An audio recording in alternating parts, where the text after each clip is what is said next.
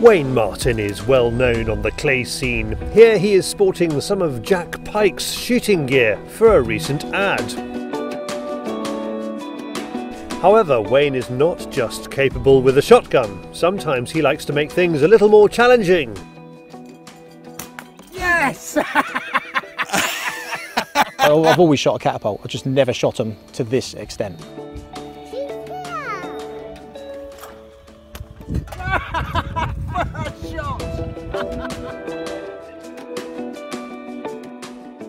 He doesn't stop practicing. Fence post and leaves are fair game.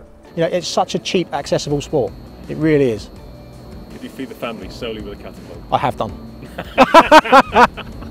I have. Through the summer, we went through a stage of having game pie every Friday because of what I'd got during the week. On average, I was shooting about 5 or 6 pigeons and a couple of rabbits every week throughout the summer. He's definitely a mean catapult shot, and by that we don't mean mean as in angry.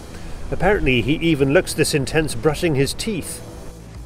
Anyway, this morning Wayne is on a catapult safari with Andy on the farm. So what we're going to be doing hunting, we want a bit more power. We're after woodies for the pots plus some general pest control.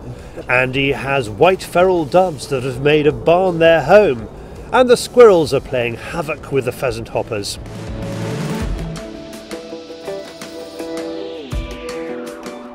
Let's start with the barn.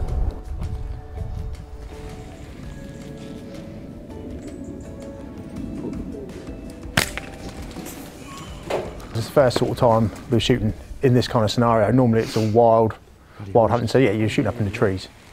But I mean, generally, we're not able to get this close to stuff. Drop well. Drop like a stone. I mean, you think, you know, you're hitting these birds with 9.5mm steel ball, travelling around 250 feet per second. It doesn't mess about. Inside, Andy asks Wayne to go for the pigeons on the girders to avoid roof damage. We've got 3 of them anyway. No, they're a problem though around the farmyard. It absolutely stinks in here where they keep roosting in here. You start off with 1 and 2, and then the next thing you've got 31 and 2, and they're just a pain in the neck now. And Wayne said he wanted to have a go with his catapult, so I thought perfect chance. So we're just going to run around, see if we can find a squirrel or something now, and come back and knock a few more of them off. Can't get a shot round here. So hold over and hold under is important for you then? At that kind of range, yeah, for sure. With these kind of bands, it's obviously, and aiming upwards sends the ball high. So, but at range, yeah, definitely need to learn your bands, learn the trajectory of what you're using, the weight of the ammunition. You think of probably 30 yards with a 9.5mm steel, you probably hold over 6 inches or so. Wayne only recently returned to shooting with the catapult after seeing one of the new breed of high-tech looking forks. His newfound enthusiasm has led to him designing and selling his own. You know, who would have thought 10, 15, 20 years ago you'd be having catapults made from titanium and carbon fibre, you know? It's crazy. It's moved on hugely.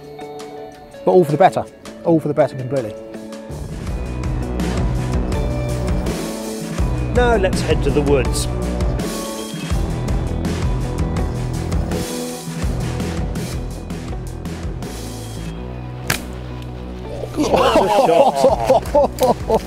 Get on him, Crow. Great shot. I lost.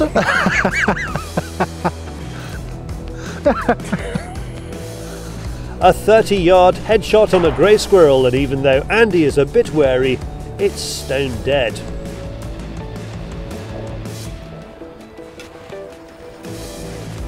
So headshot. Well done, mate. Thank you. What's that, 30 yards? 25, 30 yards? Yeah, good 30 yards. Look at that. One yard. Well done, Wayne. Cheers. So that's delivering some power still that far down range then? Oh, hell of a, yeah. I mean, that's a 9mm lead ball we've just used. Travelling at 250 to 280 feet per second. You think the weight that carries, yeah. You know. Even at terminal velocity, if that was to hit a pigeon or something in the head, it's still going to kill it, it's still going to go through it. Oh, squirrel, look at that. The hardest thing at that kind of range is putting the shot in the right place. Yeah, sure. It's not the fact that it won't kill it, because it will kill it. Yeah. It's just putting it in that right place, which obviously that is. Spot on there. That's a good shot, mate. Cheers. Well, mate. Bit concerned for your fingers at one point there, Mr. Crane. I was, I tell you, he come right back there, didn't he? A bit of nerves there. It's amazing though how they can still go. I've been bitten by them things before, but usually through your welly boots you got to finish them off. But yeah. Tough. Cracker. As soon as he's gone, we can fill that boots. It's just one squirrel, but there is such a sense of achievement. There's nothing like it. Hunting with a catapult, there isn't anything like it. You shoot a squirrel with an air rifle, shoot a squirrel with a shotgun. Doesn't really count for a lot, No, it you know. But you shoot it with a catapult, there's an achievement. Yeah. It's so, you know, such a crude item, but so effective. Yeah. If we'd had a shotgun, we'd probably have shot 4 or 5. Yeah. Well. You But yeah, but you can get on, yeah, exactly. More satisfaction out of More shooting this satisfaction, one. definitely. Yeah, more satisfaction out of shooting that one than.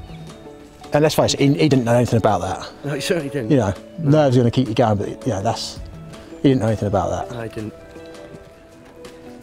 We drop back down to the barn to see if some of the doves have returned.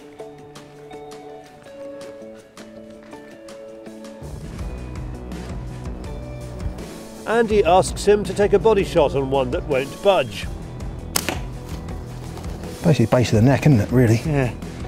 That's an impressive hole, but you know, we're in a confined environment here, so we can collect these birds, but headshots are vital then, right? Oh, absolutely, without a doubt. I mean, this is base of his neck. Things the way we're shooting in the barn.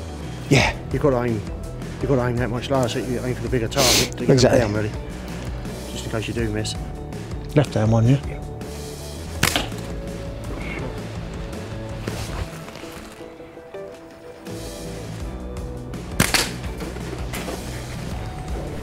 With the time left, it's back to the woods, and this time another squirrel is making us work.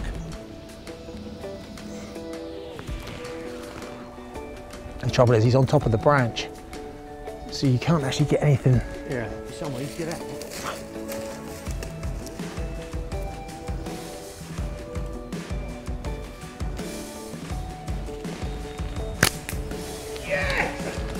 Did you get that? Yeah.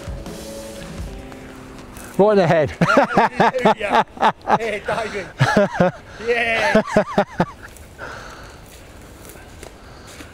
Well done, mate. Cheers, mate. That was bloody awesome.